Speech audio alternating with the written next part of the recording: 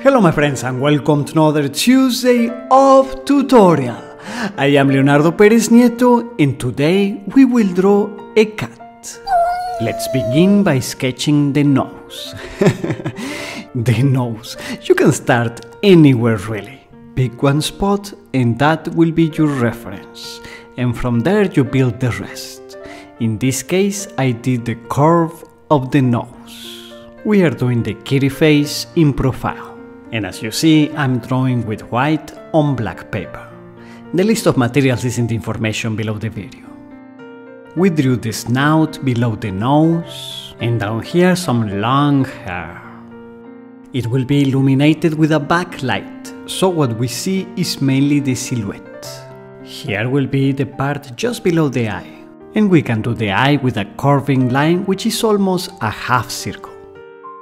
The pencil I am using, by the way, is dry pastel, so it is like a chalk sort of thing, and it can be erased if need be. Let's draw a reflection on the upper part of the iris of the eye, and then some of the fur of the ear, the head and the neck. On the neck it will be pretty long. Since it is lit with a backlight, the hairs that go beyond the silhouette are very illuminated. Good. Let's do the lower part of the ear, and then I will make the eye just a little bit bigger. I think it should be a little bit bigger. I just extend my half circle a little bit. I think this is a fairly simple drawing, which took me in real time about 25 minutes. Which is much less than my usual tutorials that I usually take about 2 or 4 hours or sometimes more. And this is a nice technique, I think, that you may use for other things, of course. And I'm reinforcing a little bit more the whites.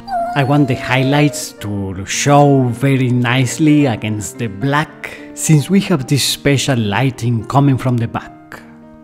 We did the whiskers, as you saw, now some highlight on the nose and on the head. All the upper part of the head should be more white. I think it is looking pretty good. I'm not sure what do you think about it.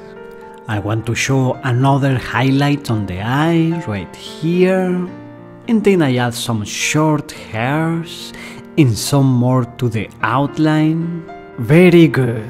Excelente. I love drawing with this technique.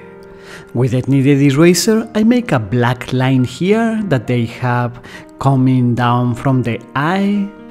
And we give it the last details, the last touches, and it's ready.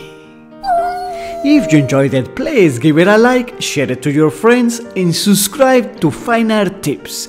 And I will see you on Tuesday.